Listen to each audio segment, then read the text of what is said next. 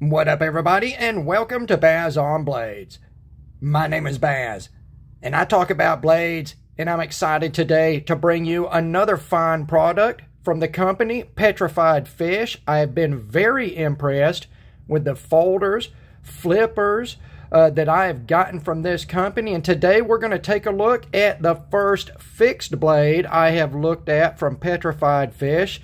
This might very well be their first fixed blade model. I'm not sure about that, actually. Somebody can check that out. Let me know down in the comment section. What we've got here is the brand new from Petrified Fish Beluga fixed blade. The fixed blade version of the extremely popular Beluga front flipper folder. I have always, from the very first time I saw it, loved that design. I never bought one because it's a front flipper, because front flippers are for nose pickers, and I've got more important things to do than just sit around and pick my nose and front flick my knives. So I was really excited to see the Beluga drop point blade design, which I think is absolutely fantastic. I'm very excited to see it get into a fixed blade. We're going to talk about this. A very well made, finely designed fixed blade offering from Petrified Fish. Let's go ahead. We'll bring the packaging out. I think it's actually a pretty big part of this. Let's go ahead and come in here. We'll take a look at the label. This is what you're looking at in the blue micarta handles that I have. It is also available in brown micarta and black G10. This packaging is beautiful. It's a matte with gloss accents using the dark blue against the black. The bottom of the box being dark blue. This is very Batman-y. I'm totally approving of this colorway on this box. That would look really good on a knife. So inside the box, basically, you're going to find the knife in its sheath. Let me show you how it comes packaged up here, guys. We're going to do this right here, and it fits down in the box just like this. A knife will be in a plastic bag in the sheath. Excellent sheath. We'll get to that later. This little filler box is empty. I don't know if it's supposed to be empty or there was something supposed to be in it. I don't know. This other filler box right here actually contains the secondary mounting system for this knife sheath, and it is a finely made heavy-duty tech lock. Okay, so you're going to get the loops for horizontal carry. That's the way the sheath comes, and you're also going to get a tech lock. And then, oh, wait a second, what we got down here? Does that come out? Oh, I didn't even see that stuff. Holy shit, Baz on Blades Adventurer. I am discovering unknown territory. I love that sticker. I don't even know what it is. I don't have my glasses on, but it's a Petrified Fish sticker. We got Petrified Fish branded candy, and we've got a Petrified Fish cleaning cloth that's got that's a weird sort of metallic-y look to it. That's sort of cool. Yeah, I didn't even know that stuff was under there. I just saw that stuff. So that's how it's going to come packaged. Don't forget your tech lock in here. Again, very nicely done. Just the packaging overall was very impressive for this knife. Now, let's go ahead and talk some numbers on the Petrified Fish Beluga fixed blade. I ordered this directly from Petrified Fish. It was my first order directly from them, I believe. They've got the knife listed for $89.99, but right now they are offering a 15% discount. It's their summer sale, and that'll put this down to $76.50. The shipping was free. It took it a week and a half to come from China to me here in East Tennessee, so not too awful bad. Pretty flawless sort of transaction from Petrified Fish from their official website. Now, like I say, these are available in two different micarta colors, the blue sort of denim here, and then there's a brown. There's also a black G10 option. all of them in satin finished N690 for your blade steel. Same knife, just some different color micarta on it. Let's talk about the specs on it, then we'll talk about that blade steel a little bit. We'll take a look at the fit and finish, ergos, everything on this knife.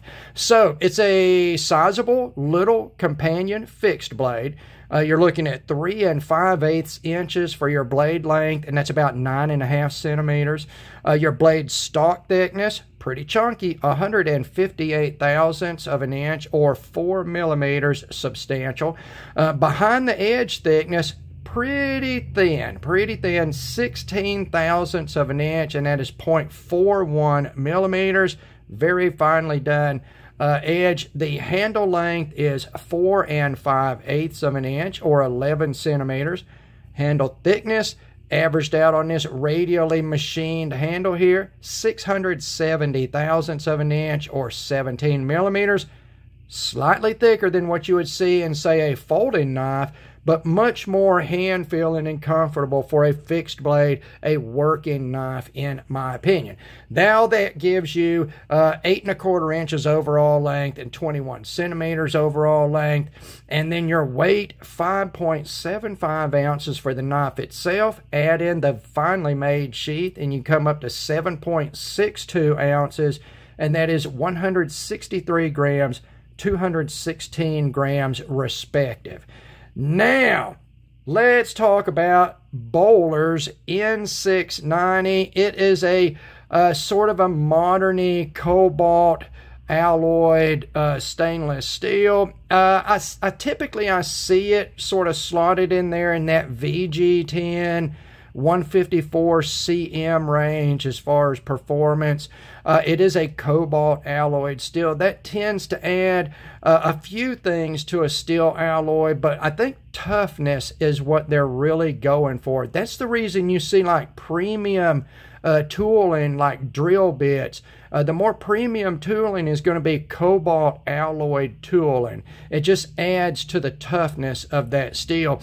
I've had good luck out of Bowler's N690. It's got good toughness.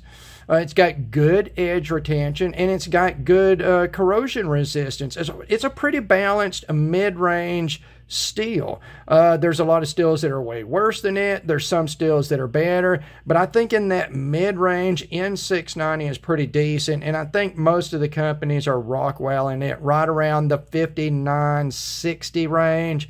I get decent performance out of it. I think the edge retention is right in there with 154 cm and those ranges of steels. I think at $89.99, a named steel from a quality supplier like Bowler, it's a pretty decent deal. So, handle materials, again, this is micarta. It is the same micarta, I think, that is on the Victor folder, which I really like. My personal Victor is in this blue micarta, and that's the reason I ordered it, because I knew it was a really nice micarta.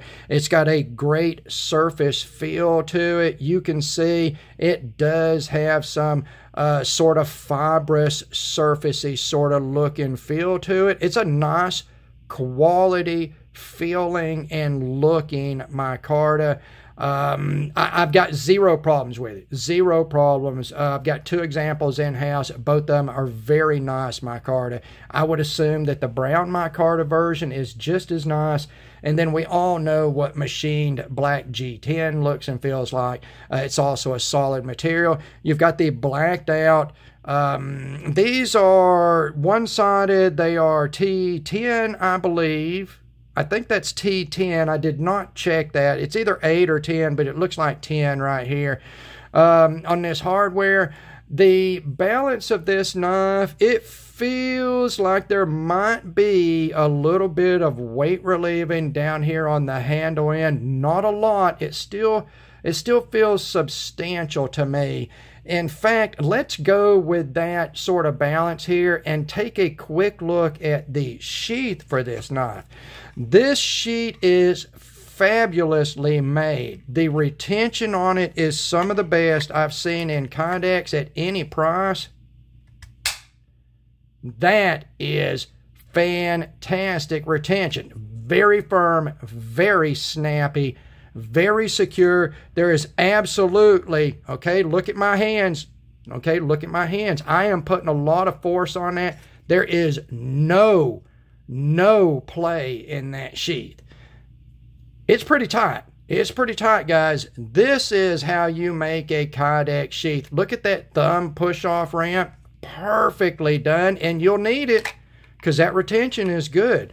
The sheath comes with loops on it for horizontal carry, and I think I've not carried it that way because I don't really scout carry knives, but this knife is pretty substantial at the butt end. I think with these loops, especially as close as the loops are together, you're going to get a lot of butt end hang when you try to carry this horizontally. I would take the loops off, I would put the tech lock on, and I would carry this knife as good as the sheath and the retention is. I would feel secure carrying it anyway. On a vest with the handle down on the strap of your pack, if you want to carry it on your belt with the tech lock, if you want to fix it to your pack via molly, it's going to carry either way. It's going to be, you know, you can orient it right or left-handed, as with most Kydex sheaths. I think it's a good package that they give you both of the carry options, and the sheath is so well made. So that was the only concern really I have with this knife is the horizontal or scout carry capability. With the handle being slightly, I mean, it's not like super unbalanced. It's still very handy, but it is definitely, it feels substantial on the handle end. It makes it feel like a tool. Makes it feel like a tool. And there you go. A knife is a cutting tool. So just that sort of, you know, a little bit of warning on the sheath. Fabulously made, great design. I just don't think that the scout carry option is going to be the best. At least for me, it wouldn't be. That may be totally subjective. You might find that you actually like the way it carries that way. So let's go back up here and talk about fit and finish. As with every petrified fish knife that I have reviewed so far, the fit and finish is pretty much perfect. This knife is smooth. Everything aligns. All the grinds are super clean and super straight. Look at the light. The reflections play across the blade. That's how you see any dips or imperfections in that grind. And I'm just not seeing anything at all across that blade except just straight, flat grinds. And it is a not quite a full height flat grind. It does terminate in this ball milled sort of fuller here on the blade. But it's a very high grind on a blade that is well over an inch wide. And that's how on this 4mm blade you are getting, what was it, 16 thousandths behind the edge? 16 thousandths behind the edge thickness. So that's a very slicey sort of grind. The etchings are fine. Crisp, well done. The fullers, this ball milled fuller is even. You can see where it runs into the spine of the blade is even. The grinds, as far as the primary grinds, are even side to side. The edge, the secondary bevel for the edge is very, very even side to side. The tip is instant. It instantly catches. It's a very finely done. It is not rolled at all from the sharpening process. And you would get a really good piercing out of a blade profile that you would not look at this sort of wider, moderately dropped drop point as a super duper piercer. But I think it's going to be pretty decent. And of course, it's going to be a great slicer. Let's look at the fit and finish on this handle here. Let's get up really, really close and look going between the scales and the tang of the blade here. Everything is even. Everything is beautifully machined. There is nothing on this knife that is not absolutely precisely done. It just looks wonderful. It looks wonderful. I don't know. There's nothing wrong here, but as far as, while we're talking about fit and finish, let's talk about the aesthetics of the knife. Of course, the blade profile, this Beluga blade profile drop point, I've always loved it.